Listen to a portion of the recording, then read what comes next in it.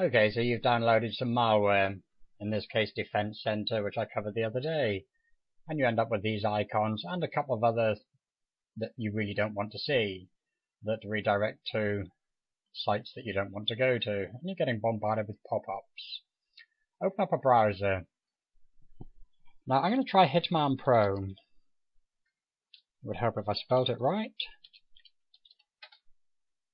And give it a go. Now I tried this earlier, and although it found the faults, it didn't correct them. Now I'm going to open these links in new tabs. And quite often you get this sort of thing, bad request. Hit the back button. Now you have 32-bit, 64-bit. It's a 30-day trial version. Save the file. I'm going to close these tabs. I'm also going to look for Arkill. And again, I will open the link in a new tab. And again, this redirects me. Hit the back button. You may need to do this several times before you actually get to it. Scroll down. Now then, you have the .com, .exe, SCR, Explorer.exe, iExplore.exe download links. They've all been renamed to bypass the malware. Now I'm going to download the .com and save the file. I will close that tab. I will also download TDSS Killer.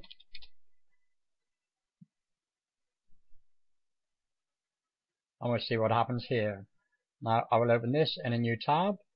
This is Kaspersky, and again it's redirected. Hit the back button and hit it again until such times as it allows me in. So I've had the browser redirects.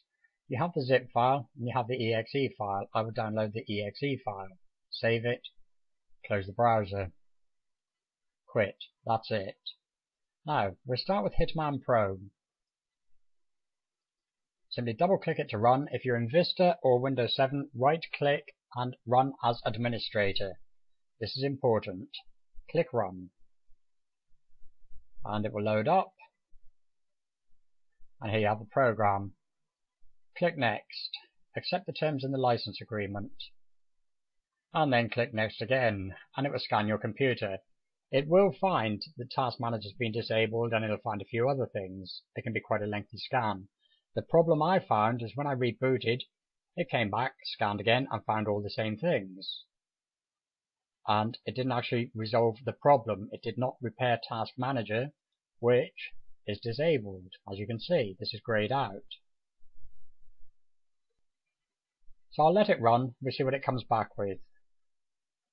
Now, as you can see, Task Manager is set to be repaired, malware to be quarantined, and this one to be suspicious. This needs to be deleted.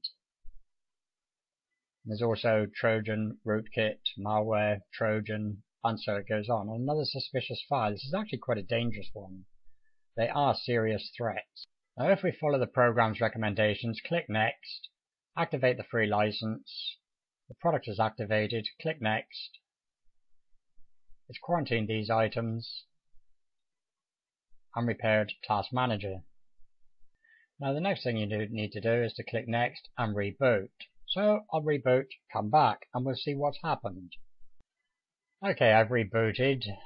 I still have no Task Manager. I still have the pop-ups, Windows security alerts, and so on. And I still have bits and pieces on my desktop that I really don't want. And here's Arkill and TDSS Killer. Another useful tool you can use, and it's worth downloading, is Process Explorer. Now you can run this off a USB stick. It's nice and easy. Now with this you can see the processes that are running. And as you can see, there are 3 of these here that we don't need.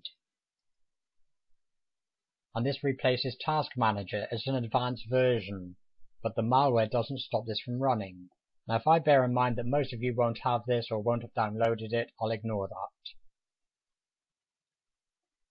Now the first thing to do is to run one of the versions of rkill, whether it's the exe, the .com, the scr, iExplorer or Explorer, whichever version you use.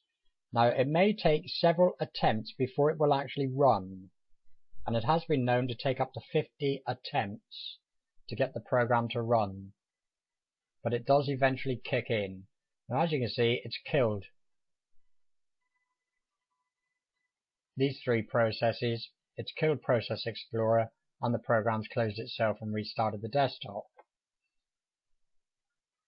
Now the next program I'm going to run, I'm going to clean the temporary files out before I do anything else. I'm going to run CCleaner.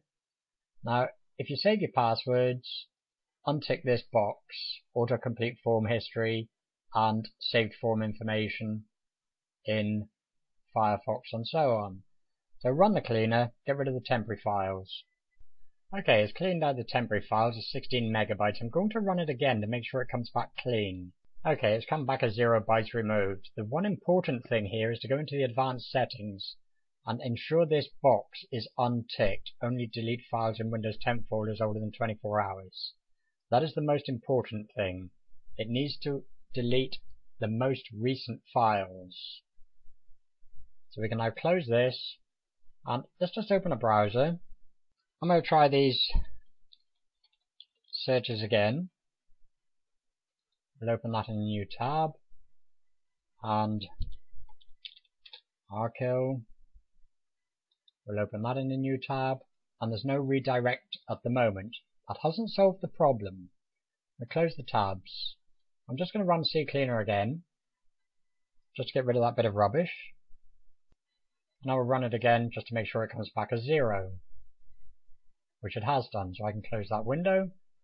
I will now go and open Malwarebytes Anti-Malware, and I'm also going to open Super Anti-Spyware. Now in both cases I'm going to update. Check for updates and let them go. Malwarebytes is updated, so you click on the Scanner tab and we'll just wait for Super Anti-Spyware to finish updating. Okay, both are updated, so quick scan with each. C drive, quick scan, next, and just allow them to run. See what they both come back with. Okay, Malwarebytes has found 28 infected objects. Click OK, and it gets booted out. Super Anti-Spyware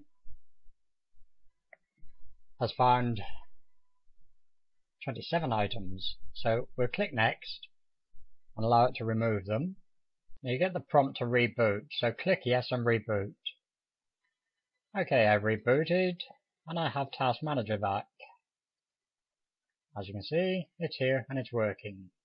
Now, I'm going to run TDSS Killer. Simply run it. And as you can see, we have 1, 2, 3, 4, 5, 6 TDS rootkits here. Press Y on the keyboard to reboot. And we'll come back and scan with Malwarebytes. I've rebooted, come back, I've done a scan with TDSS Killer. It's come back nice and clean, so I'll exit that. And I will then run Malwarebytes Anti-Malware. It's already been updated. Just check again. I have the latest version, so click on Scanner, quick scan and scan.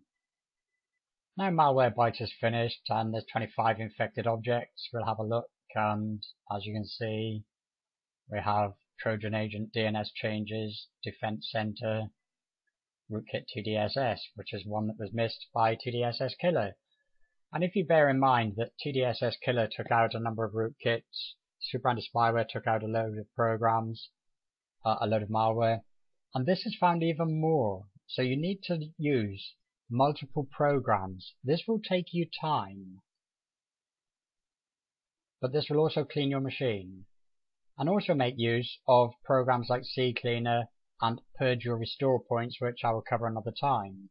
I'll reboot and come back to hopefully a clean machine. If you want more information, check out my blog, which is Free PC Security, and you can find it at freepcsecurity.co.uk.